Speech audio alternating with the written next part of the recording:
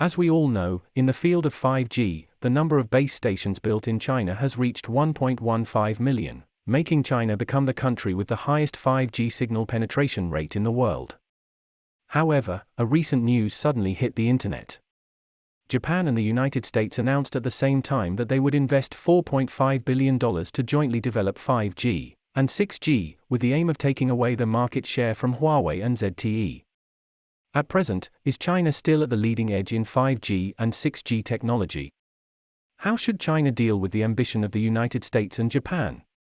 What would 6G look like, and do we need it? Okay, welcome to TechTell, a channel to interpret news from a new perspective and explore the wisdom behind the news. Before we start today's video, please subscribe to our channel, which is the encouragement that we can create more videos.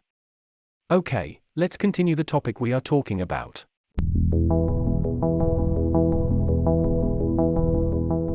When it comes to 6G, we must mention 5G. What is 5G?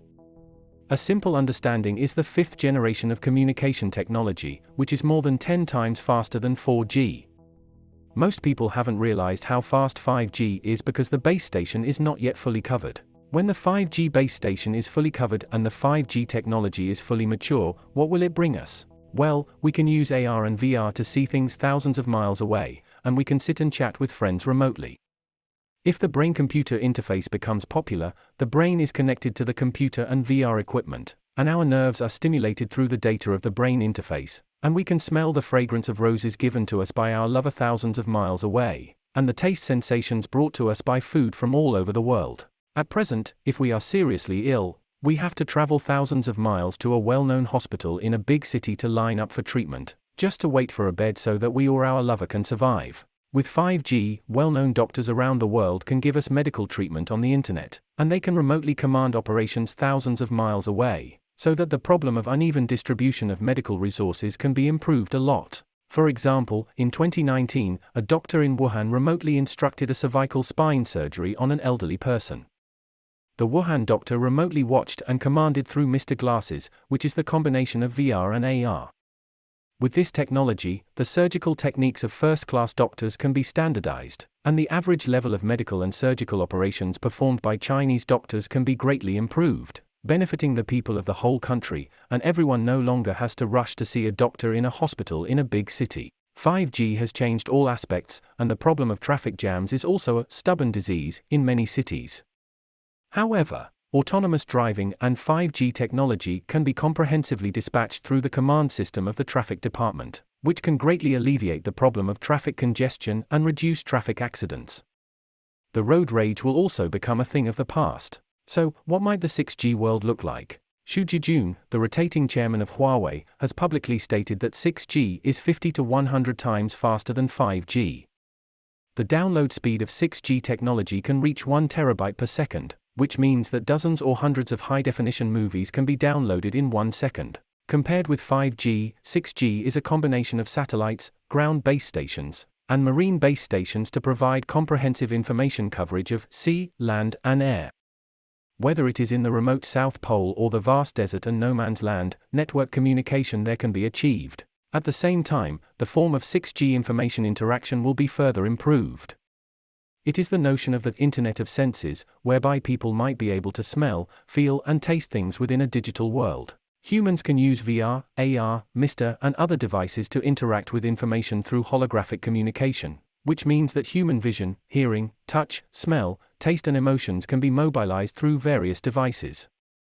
You can experience the coldness of Antarctica from thousands of miles away.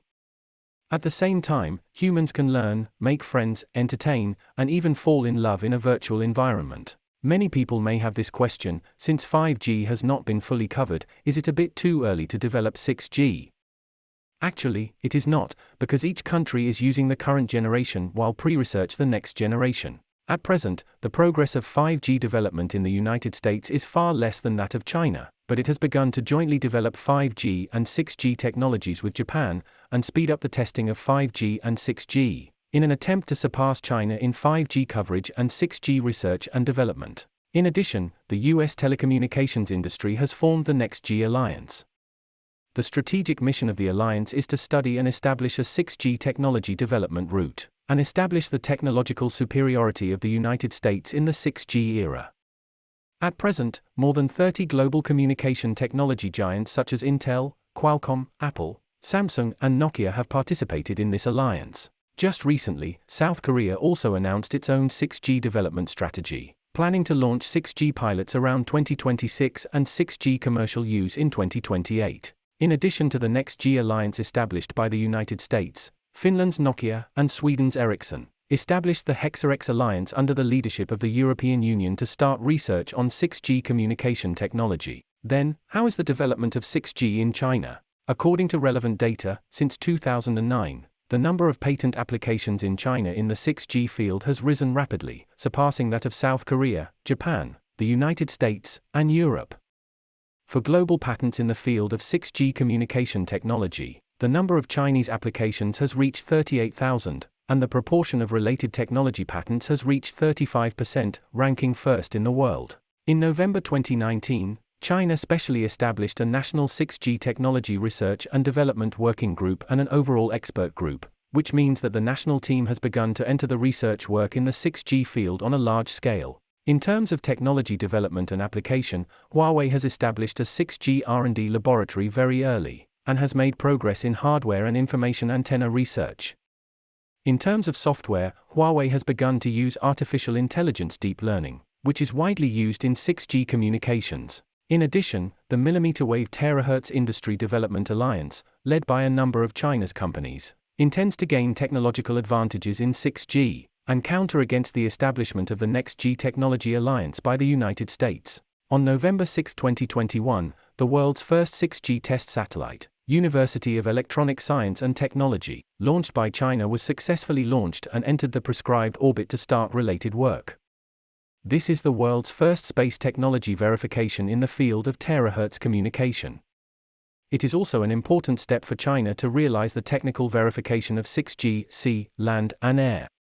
What's more, it also marks a breakthrough in China's terahertz space communication technology in aerospace technology. All in all, from lagging behind to leading, China's unremitting efforts in telecommunications will eventually be an important part of China's rejuvenation. And for the United States and Japan, which want to catch up with China, I am afraid it is not that easy. Okay, that's all for today. Please put your comments below, and share your insightful ideas with other people. Thank you so much for your continuous support. Your precious time with us is highly appreciated. We will see you in the next video.